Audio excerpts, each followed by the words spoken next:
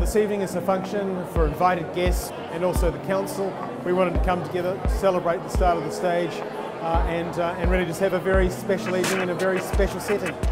I think tomorrow will be an exciting event. As a kid I've watched the Tour de France. I'm very much into cycling. I know how much hustle and bustle it will give. So I'm sure that there will be lots of crowds on the streets. We are very happy to sponsor the Bath leg of the Tour of Britain. And we want to do something back to the community in Bath, who have been very supportive to us. Well, for us this is a fantastic opportunity to join with KLM to also work with the council and sponsor this international event. The Tour of Britain has got real presence on the international stage. There's a lot of riders who come to the Tour from all over the world, so I'm really looking forward to seeing the riders go past some of the iconic tourist attractions in the city, like the Royal Crescents and so forth. It's just going to be spectacular.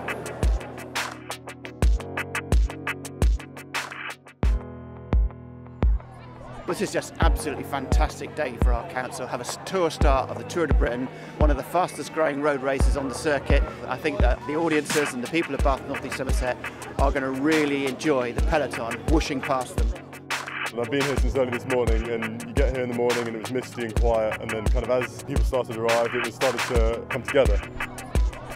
I'm looking forward to seeing the crowds come out to cheer these cyclists on through our city. Really looking forward to seeing all these school kids come down here to Royal Victoria Park, and the 40 school kids will be leading out the stage today. About 50 kids arrived this morning. Kids have been getting loads of Union Jack accessories and just kind of getting into the atmosphere a bit.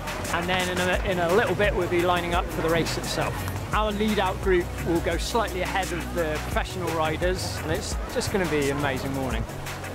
We just love the atmosphere of these things, and I think it's very important for the city that, you know, this happens. It's just really nice to see it going around the town, around the Crescent, around the circus. It's an iconic city, isn't it? The route through the centre is amazing. Perfect place for a bike race.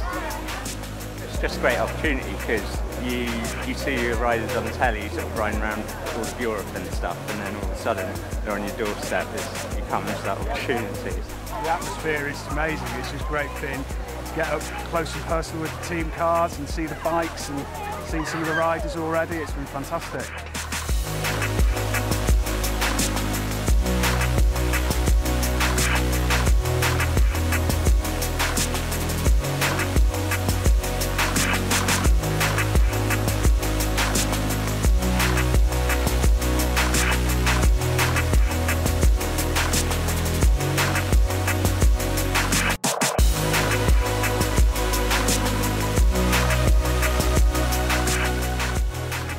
Bath is a thriving, vibrant city, and that's why it's such a good place to come and visit for somewhere like Tour of Britain.